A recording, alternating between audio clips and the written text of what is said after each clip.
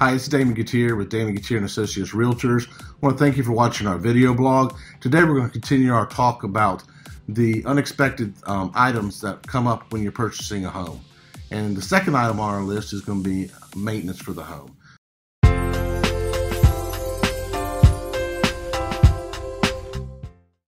You know, when you were renting a house before, you didn't have a lot of the external maintenance, internal maintenance that you would when you purchase a home. Of course, you never had the tax advantages either.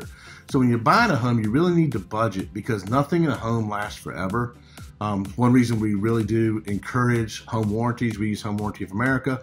We really do encourage home warranties because it's kind of like a maintenance plan for a house. But you need to look at stuff like the roof, the HVAC, the water heater. All of these have expected lifespans, and so when you're purchasing a house, you need to make sure that you plan for the replacement, the upkeep, and the repair for those items.